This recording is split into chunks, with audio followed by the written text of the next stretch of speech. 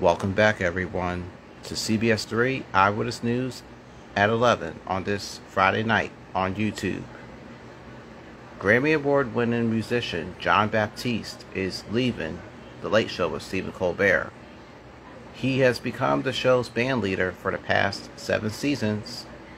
He's going to be replaced by band member Louis Cato. He worked with singers Beyonce and Mariah Carey from time to time. We're being told that he was nominated for 11 Grammy Awards this year.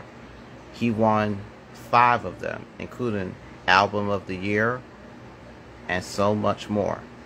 He also won an Academy Award in 2020 for his work on a Disney Pixar animated film called Soul.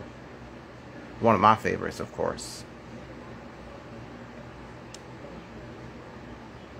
Mr. Batiste served as the comedian's sidekick by trading jokes and appearing in so many parodies.